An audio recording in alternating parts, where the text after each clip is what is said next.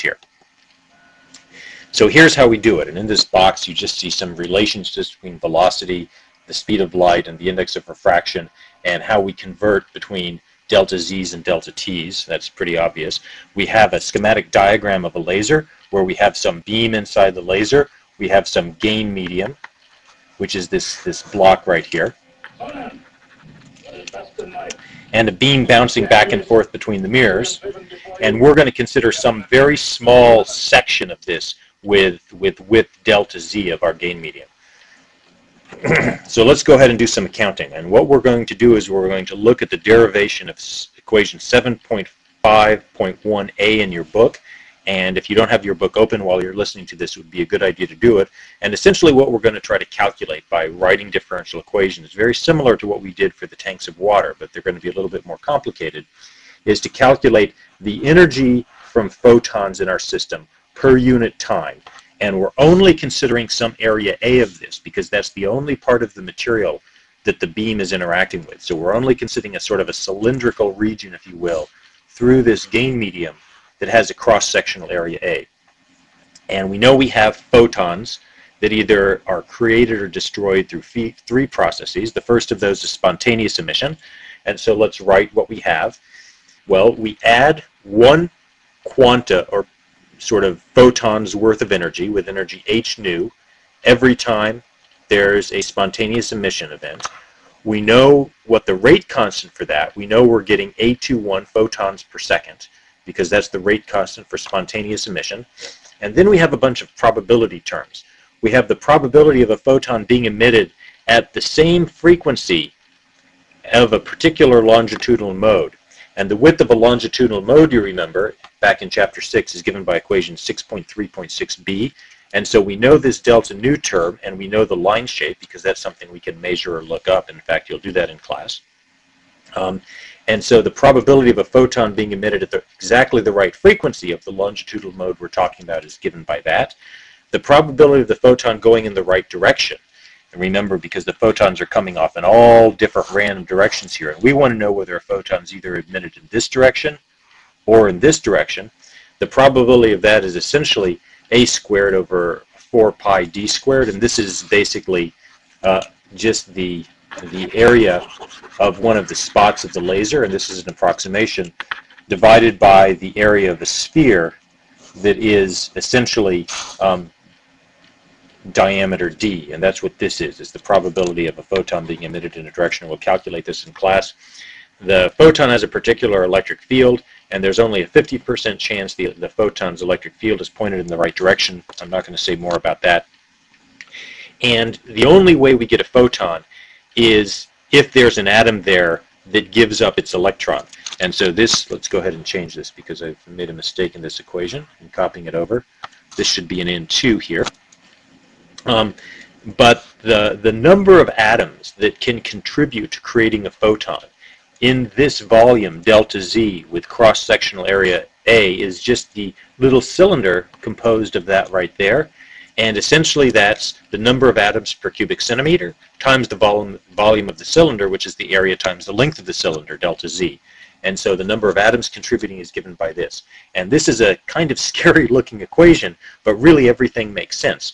We can do the same type of equation if we talk about absorption.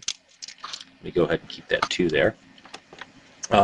Where this time we're losing energy from the beam because the energy is being given up to raise the electron, and we're losing an amount of energy h nu. The photons per second now are the B21 coefficient, and that depends on the number of photons or the energy density of the photons that's present because of our Einstein coefficients. The frequency dependence is exactly the same. The probability the photon is going in the right direction is 100% or 1. Because if a photon is absorbed, it's going in a direction in which it can be absorbed. The polarization is also 1, since that doesn't really depend on, the absorption doesn't depend on that much at all. And the number of atoms contributing is, again, the amount in that volume, which is exactly the same. And we have a very similar looking equation for the stimulated emission, where we add one quanta or amount of energy h nu at a rate B21 times the energy density. Probability of it being emitted at the right frequency is just the frequency width times the line shape. It's going in the right direction. It has the same polarization, and the volume essentially term is exactly the same.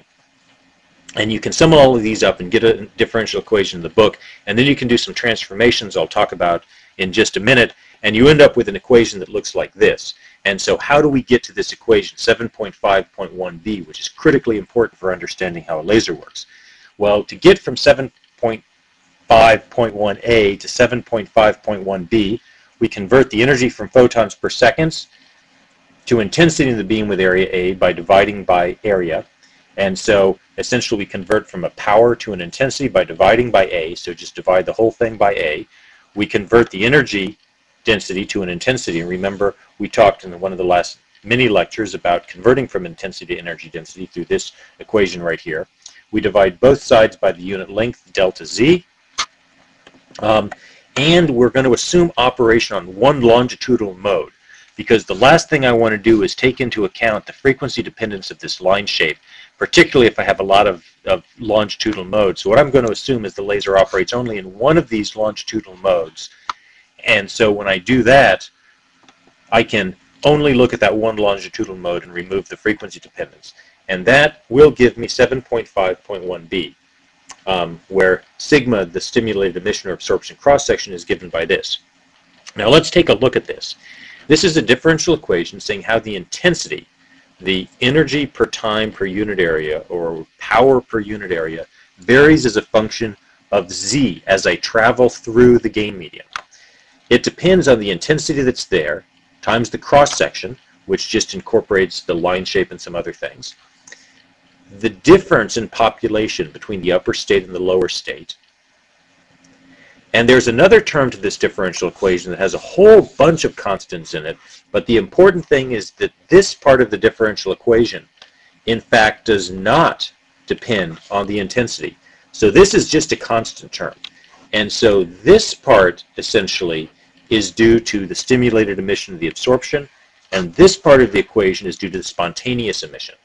And it turns out that the spontaneous emission term is very, very small when the intensity is 0, because, or excuse me, it's very, very small when the intensity is large, because the first term completely overwhelms it. But when the intensity is 0, this is the only thing creating photons, so it's very important to get the laser started, but once the laser gets going, it fades into insignificance. And if we can ignore that second term, we can obtain an optical amplification per unit length.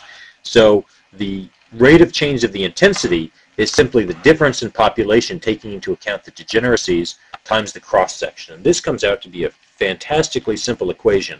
And we represent this term right here by gamma, which we know is frequency dependent because there's this frequency dependence of sigma coming in there. And we call this the gain.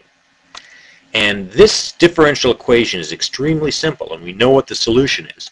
We know that if N2 is greater than N1, that this term right here is going to be positive, and the solution to this differential equation is just the starting intensity, and the starting intensity gain grows exponentially with distance as it travels through. However, in the other case, that the population of 2 is less than 1, which is the normal case we encounter in everyday life, because remember, there's just not enough thermal energy around to get the electrons up to that second state. So if this term is negative, you come up with a negative term, and we can call this negative gamma if we want. It's exactly the same. But we don't get gain in this case. We get absorption. And in this case, you come up with an equation that looks like that, where you replace the gamma with an alpha to represent absorption rather than gain.